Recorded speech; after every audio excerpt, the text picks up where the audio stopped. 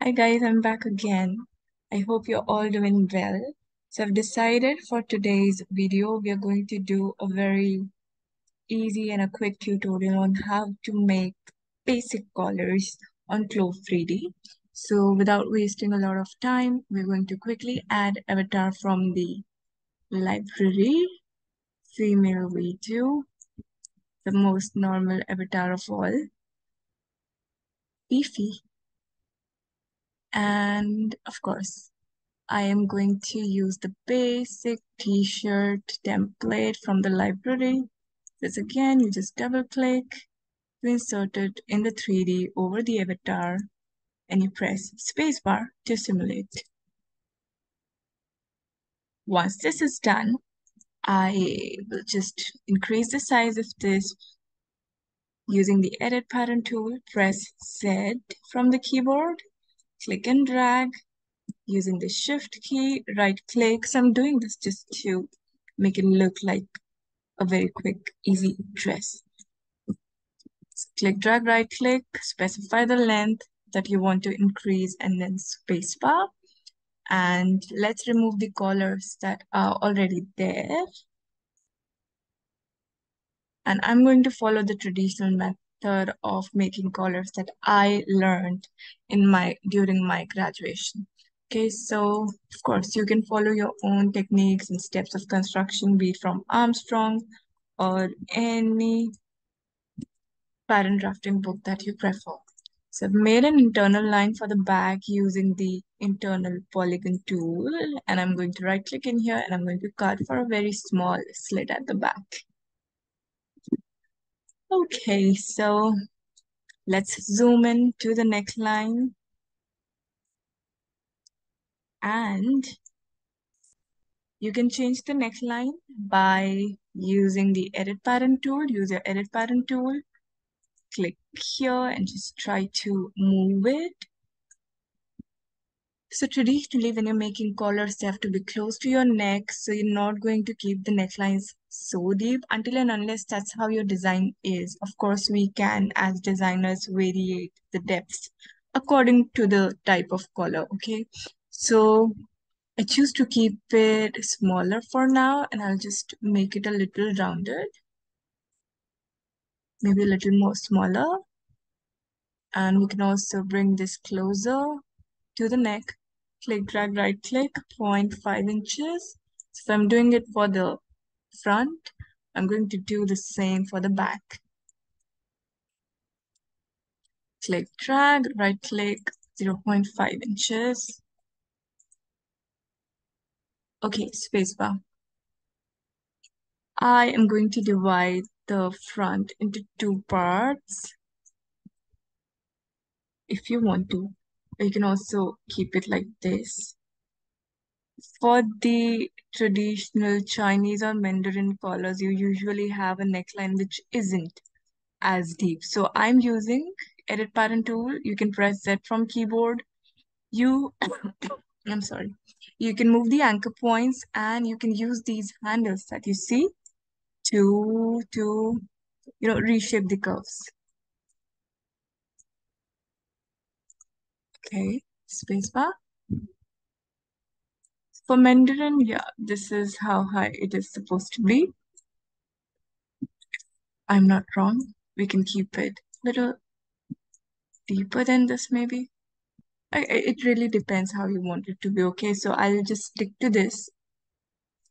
And I'm going to press G again for making an internal line. Click and click and enter. So if you want, you can just completely draw this line throughout the bottom. It's up to you. If you want it to be two-paneled, I'll just cut it from this part.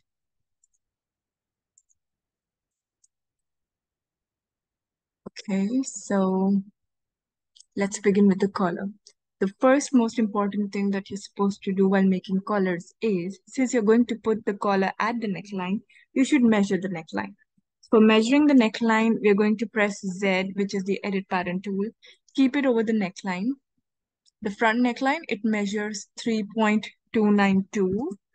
Alt click and drag to pan the page, and we are also supposed to measure the back neckline.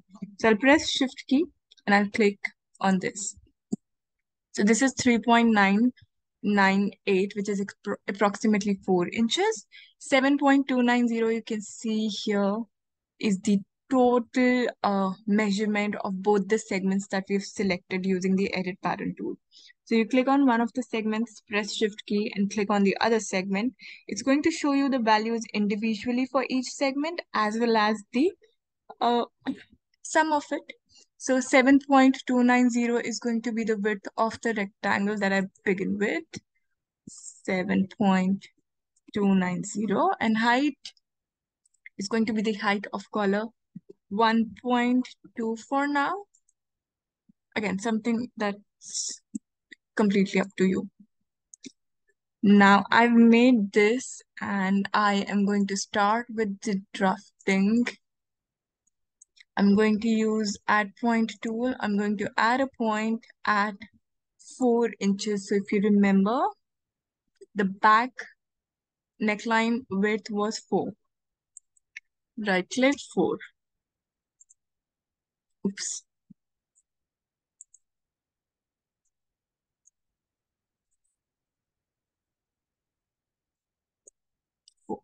Okay, so I have points marked at 4. This is going to be attached to the back neckline, and this is going to be for the front. I am going to move this point, click, drag, right click by 0.5 inches, and this point again, click, drag, right click, 0.5. We can curve it out a little, so curvature tool, C from the keyboard, click and drag, make a very smooth, small curve. Okay, super basic color. Okay, you just need to understand the concept. This is going to be attached to the bag. This is for the front. You can curve this out. I'm going to use smooth curve tool for the same. Click on this point and drag. You can use curvature tool or edit curve point tool, any tool that you're comfortable with. Done. Now comes the part where I'm going to arrange it to the avatar's neckline. For that, I am going to go to avatar display option and turn the arrangement points on, or you can simply press Shift and F from the keyboard. Transform pattern tool, click on the color and click on the arrangement point tool. This is exactly where I want it to be. Super. We are definitely supposed to. I've just measured the half of both the necklines. So this is for like half the collar. Edit pattern tool. Right click on this segment and unfold symmetric.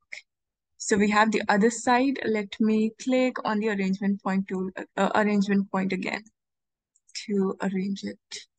Okay. Click on the pattern, click on the point.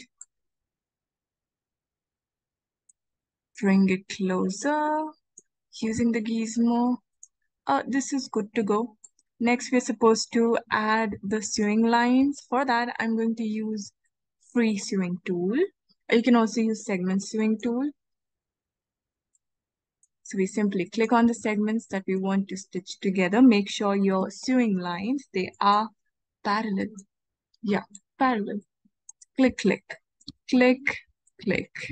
Oops. Done.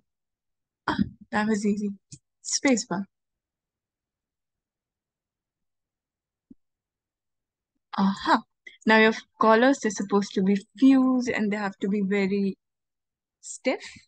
There are two things that you can do. One is, of course, right click and strengthen it.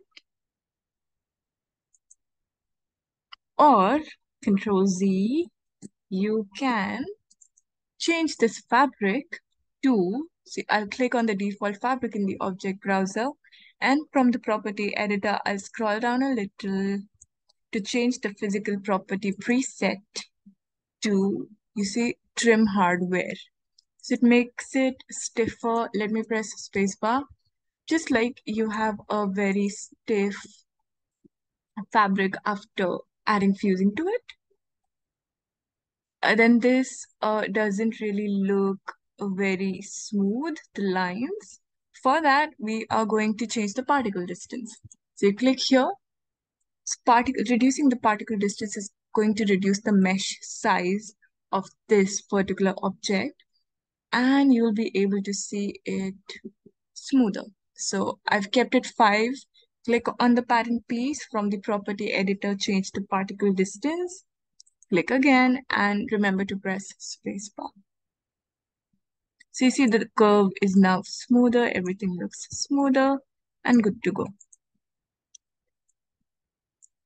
Let me try reducing edit pattern tool, and I'm going to click drag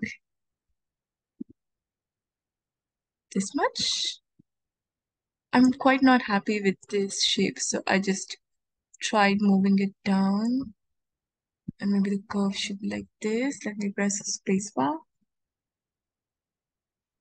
Yeah, better than it was.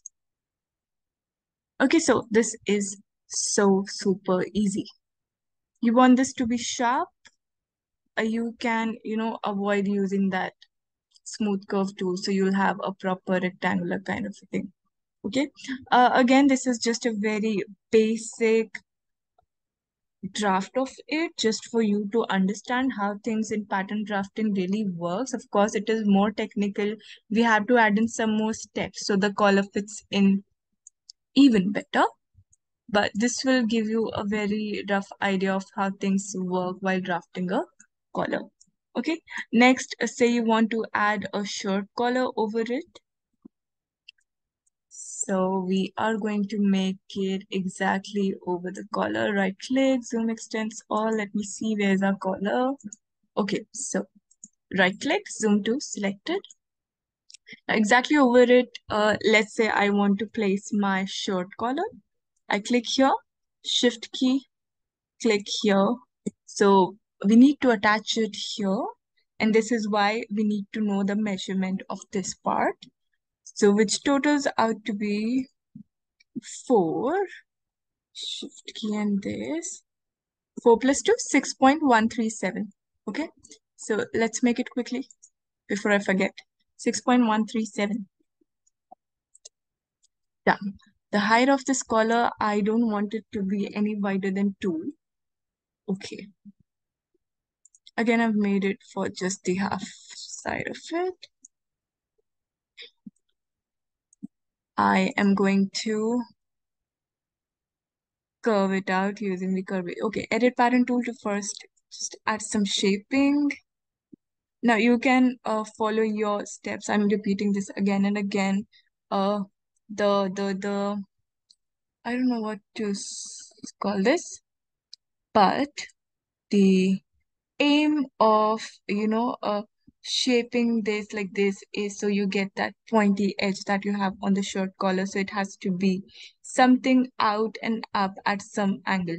Now these angles, they're going to vary according to your designs. I'll just keep it visually normal for me. Like visually, if I find it great, I'll just let it be. Curvature tool to smoothen out this a bit. From here, edit pattern tool to move this up just a bit, maybe just 0.25. Don't judge me for the pattern making skills, huh? Curvature tool and this.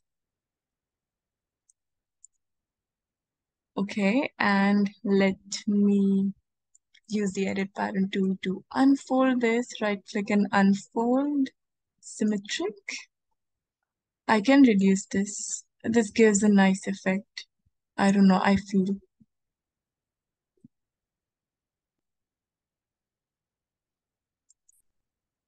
Okay, or you can even trace the patterns. That's not something that I'm doing in my tutorials very recently, but that's also a very super easy technique of making drafts.